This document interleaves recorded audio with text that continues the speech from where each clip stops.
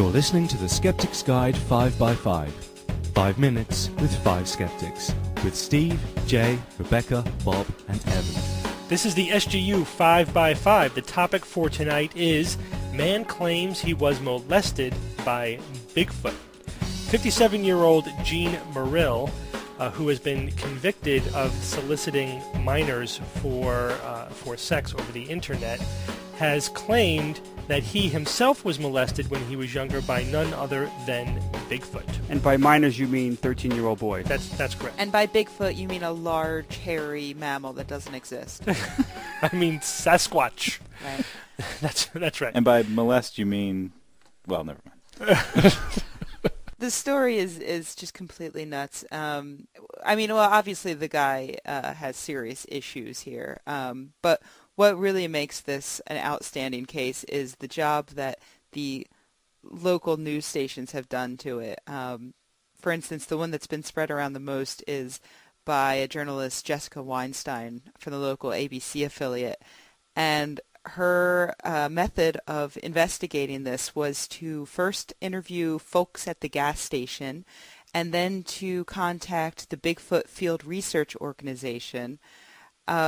And that's where she got all of her information on this breaking news case. Right, because as soon as anything like Bigfoot or ghosts or UFOs or anything paranormal or unusual enters the story, it becomes instantly a fluff piece. And then all journalistic criteria and quality control goes out the window. And you could just talk to some, random, Bigfoot true believer as an expert.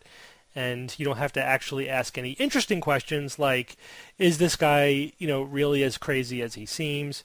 Perhaps his belief that he was molested by Bigfoot stems from legitimate abuse that he had when he was a child. I mean, this spawns a lot of questions that suddenly don't get asked by the journalists involved because Bigfoot takes over the story. Reporters are going out to the residents of the town to talk to them about this.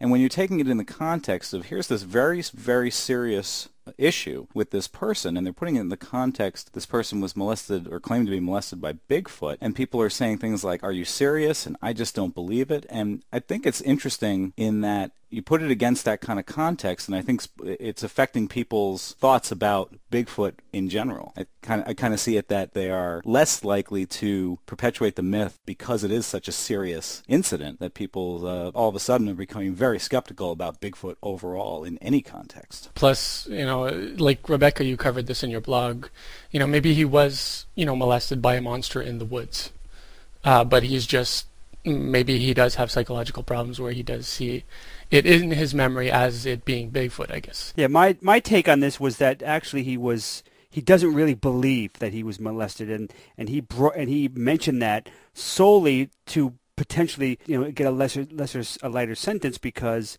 he's mentally impaired to such a degree. That's my take on it, at least. Well, and Bob, you may be right. This may be the Bigfoot gambit. He may be throwing out Bigfoot as an attempt to either they'll buy it and out of sympathy at least go easy on him. I don't think there's any possibility of him being found innocent. He was found competent to stand trial, so this wouldn't get him to be found not guilty by reason of insanity, but he may have been going for leniency, and if they don't buy the whole I was molested by Bigfoot thing, the alternative is he is mentally ill, which is just another reason for leniency. So, it could be easily perceived as a win-win. And he's also facing charges elsewhere in the state, so that could have an effect on his future charges as well. One thing that struck me kind of funny was the mugshot being passed around to this guy. For some reason, when I look at that mugshot, it seems like they actually took the picture when he was being boinked by Bigfoot. The expression on his face. I don't know. That's how it struck me. I don't know how it struck you guys. He has what we call the stunned ox expression on his face. Should we stop there? That'll do.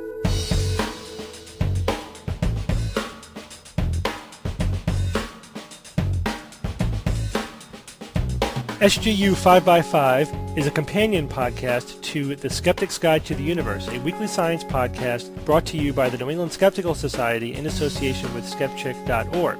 For more information on this and other episodes, visit our website at www.theskepticsguide.org.